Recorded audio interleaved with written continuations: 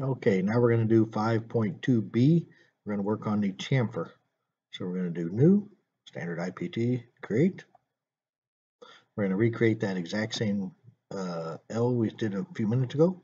So start in 2D sketch, XY plane, line tool, start at the origin, come up 1.5, hit enter, scroll, zoom out a little bit, pan it over, 0.5 inches.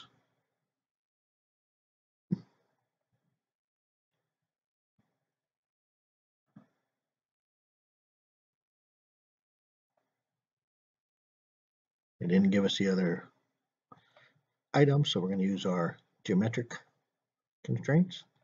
Equals, equals, and then equals, equals. Let's go ahead and do it. Finish a sketch, extrude, 1.5, enter. So we now have our part again.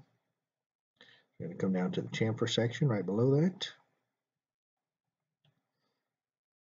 It says our first chamfer, they want a angle and a distance. So come up here to the chamfer tool right here. We're going to click on the one that says, let it pause over a second, it should say angle and distance. So you see the little red arrow, it's going to ahead and ask you which face. We're going to go off of this face. Which edge now? It says this edge. We're going to go 0.125 and 45 degrees, hit OK. Now we're going to come down with a different one. This is going to be a different type of chamfer. So we select chamfer. We're going to go two different distances.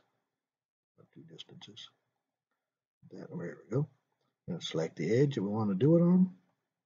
The first one is 0.25. Type it in, hit tab. Go to the second one, which is 0.375. 0.375 equals, there we go. Okay, so we are done with the part. We will save as 5.2p chamfer. Thank you.